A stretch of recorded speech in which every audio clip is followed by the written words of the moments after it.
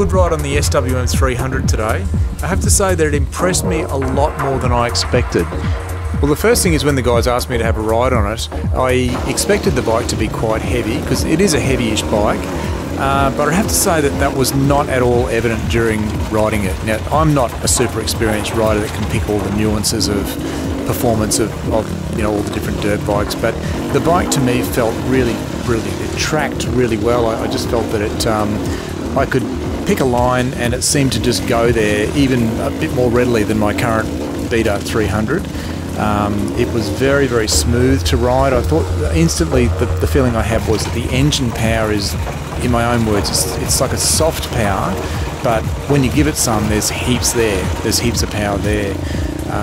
One of the really nice things about the engine is that you can operate it over such a broad range. Unlike some four-strokes, you can get the thing lugging really low and then hit a lumpy obstacle, and it just doesn't chuff. It doesn't do that flame-out chuff type thing. It just really keeps cranking away. Perhaps it's got a bigger flywheel, but I really enjoyed that aspect of it. I felt that I didn't really need to change gears very much. I'd say the bike was confidence-inspiring. I expected it to be tall and a bit awkward and heavy.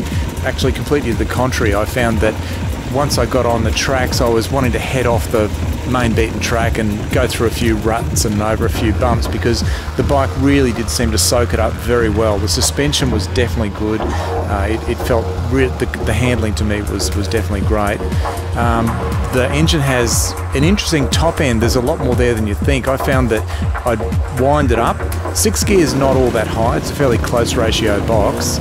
And you think you've reached the top end, but keep the throttle open and it just seems to get a second wind and it just absolutely sings, and the top end is really impressive. So I guess every review has to have its be balanced with the cons as well as the positives.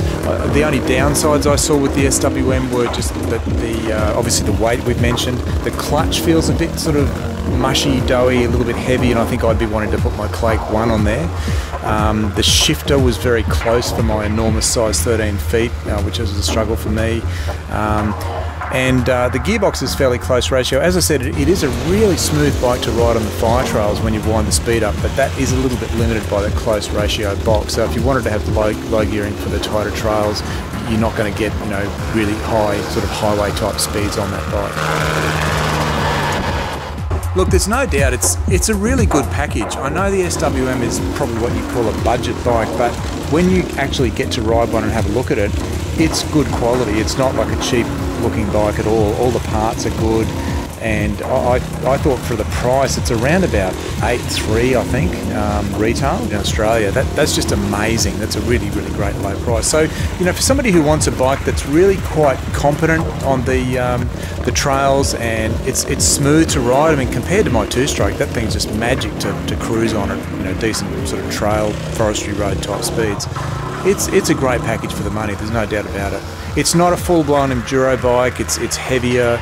You know, it's not got the lightweight and performance of some of the, you know, obviously much more expensive competitive bikes. But it's a great package, and it really has a big niche to fill.